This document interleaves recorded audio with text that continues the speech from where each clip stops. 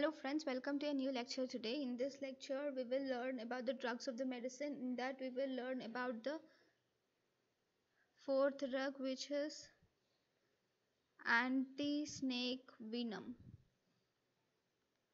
So, anti-snake venom, nowadays we have polyvalent anti-snake venom is present, or monovalent anti-snake venom is present, which is specific to a particular snake.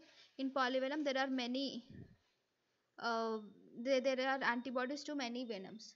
So how are you going to inject this? First, do intradermal test. You will do an intradermal test, sorry, intradermal test by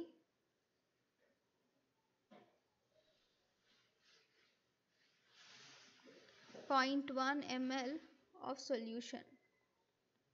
Okay, and then you will inject adrenaline.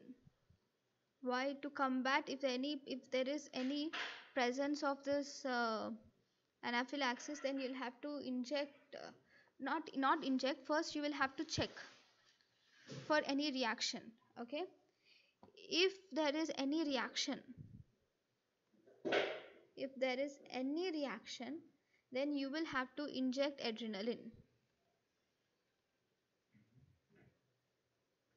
Okay, but the adrenaline which we inject here, it should be 1 in 1000 solution. Okay, 1 in 1000 solution of adrenaline is injected, and if there is no reaction, then you can mix 10 vials in 100 ml of saline. You can mix 10 vials in 100 ml of saline,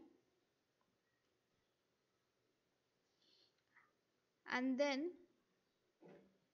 run at a rate of 50 to 100 drops per minute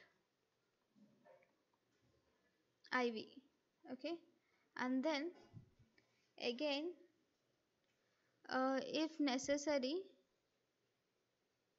you can repeat 10 vials again.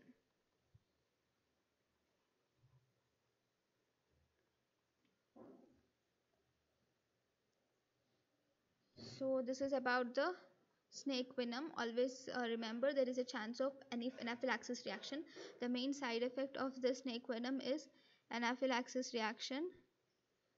Sometimes the snake venom is more toxic than the snake. So as a result, we should confirm that the snake is toxic before administering anti-snake venom. So this is about anti-snake venom. Thank you guys for watching my lecture. Thank you.